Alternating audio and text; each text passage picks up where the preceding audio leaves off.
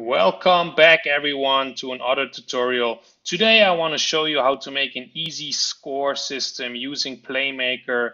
In this score system you will be collecting bananas, but of course you can also adjust it to coins or whatever. The great thing about Playmaker and the score system is that you won't be double counting your score, which sometimes happens with other scripts in case you have several colliders in your character. So this should solve that problem, as also my character has a lot of colliders. So let's get into it. So I've got the scene set up from last time. I think you're familiar with it if you followed my tutorials. There's some moving blocks, and what I'm going to add is a score system in which you can collect bananas. So first thing I'm going to do is create an empty, and this is going to be my score system, and here I'm going to add a FSM. This is an important FSM, and it will start out just idling because it will just wait for you to do something. And what it's going to do is add points.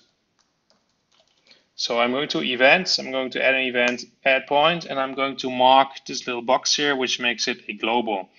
And my second state will be this global event. So if I'm going to add a transition, I can add here a add points. So you can see it starts here, but it can also enter from the add point if add point is triggered.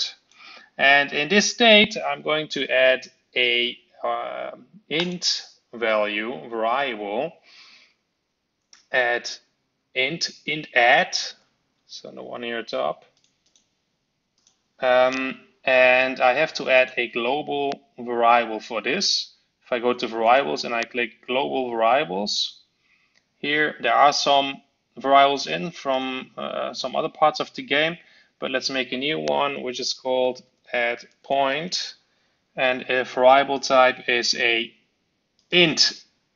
Now I'm just gonna add this here, so add point. And if I go now back to the state, I can select a global variable here, which is called add point. And what I want to do is add 1 point once I hit, let's say, a collectible, in this case, a banana. So I'm going to add a point here, and then I'm going to finish. And in the next state, I'm going to update the score, update score. So let's connect these. Let me drag this up here. And of course, I want to update the score in a text or in a UI field, which I define on my screen. So I want to have a UI text set text because I want to change the text. At the beginning, it should be 0 or not available. And I want to update this text. So let's add this text actually to our game UI. You can also just press here, right click anywhere you like, go to UI and add a text, and it automatically adds it to the Playmaker game user interface in the canvas.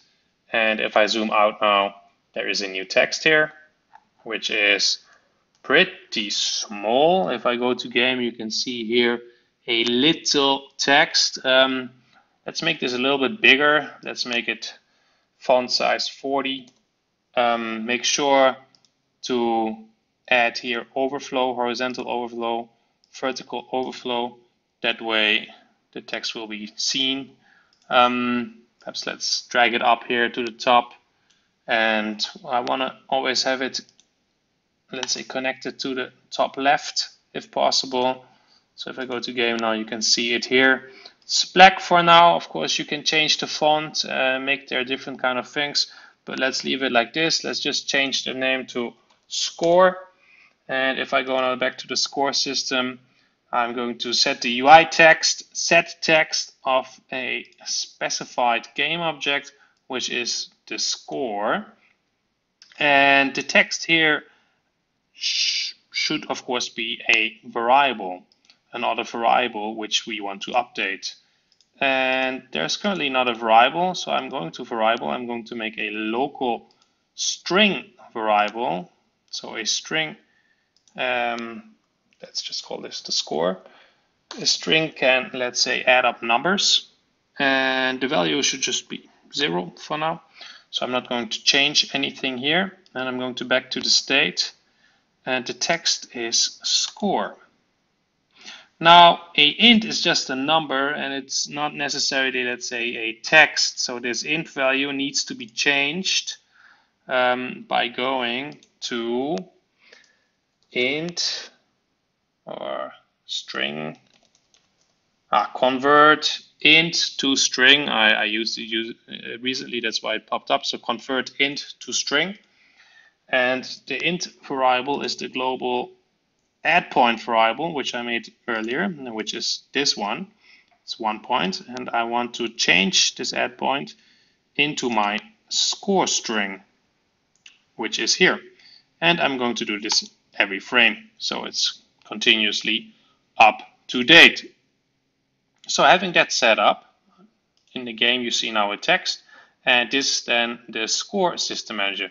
Now I need something easily to trigger this point score. So let me just zoom back in here to my level, which is very small as you can see. Perhaps I should make it bigger in the next time. And let's add here a empty, let's just call it collectible. Is that collect? I think it's correct. If my English is bad, I apologize. And I'm just gonna drag this banana in here. Okay, that's a huge banana. Let's make this a little bit smaller. Huge banana. It sounds funny, man.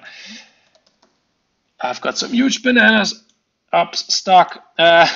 Let's add this to the player value. So player layer, sorry. I want it to be on top.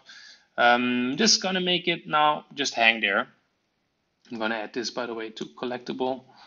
I'm gonna add a component, which is a circle collider. It was already there as I was playing around with it earlier.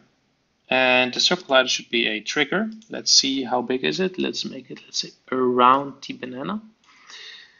And the banana should have a finite state machine, and it has a trigger. Let's go to the action browser, and it's called a trigger to D event. So on trigger enter, player tag, we have to add a transition finish. Don't forget to also send the event finished. And in the next state, we are calling add point. And how do I connect now this banana to my score system? I'm going to send an event, send event. And I'm going to send an event to a game object FSM, which you might have guessed is the score system FSM. And the FSM name, I can just click here. It's FSM. I could have also called this, let's say, score.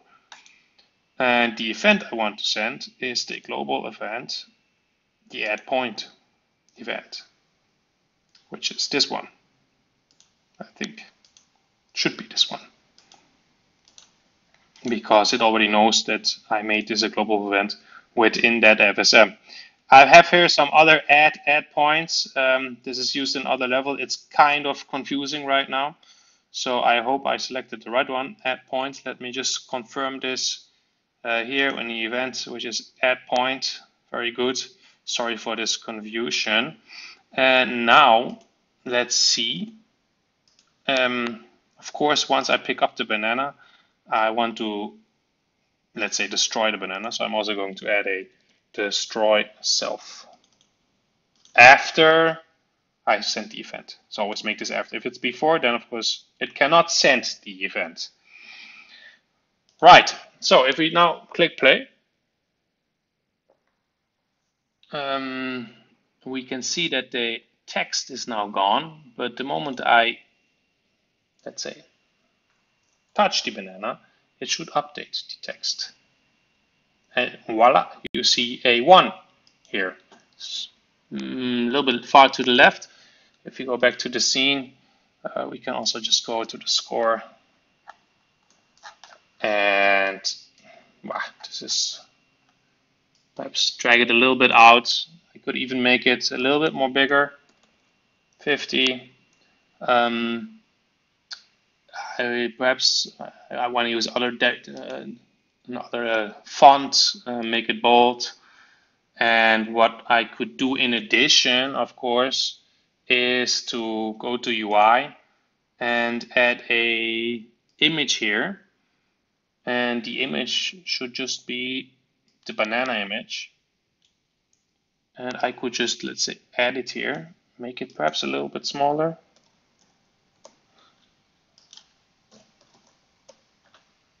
And the question is if I want to have the banana, one banana. I can also have banana one. Let's put the order like perhaps this. This is the banana picture, call it banana. And the score like this. So you see banana and then the one shows up. And perhaps let's make a couple more bananas. So I only have one.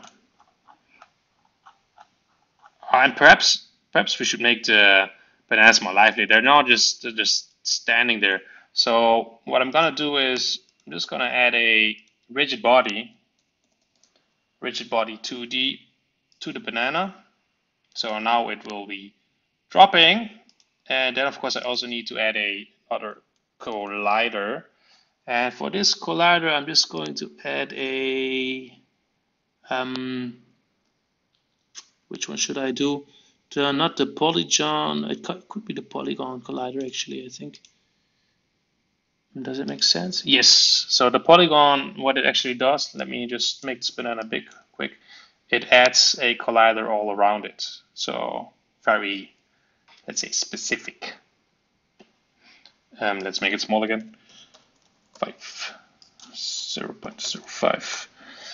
And let's make sure the stroke collider is not contacting the other one. And let's add some more bananas. Just gonna put them around there. So, and if we press start now, the bananas probably will fall down. Hey, you can see the bananas there on the ground. I have the banana here in the screen. Can you all see it? Perhaps we can just put a pause, maximize on play, go back. So here's the banana now. Here's the character. The banana fell down, and boom! 1, 2, 3, 4, 5 bananas. Awesome. That's great. That's as easy as you make a counter. So thank you all for watching, and hopefully see you next time. Cheers.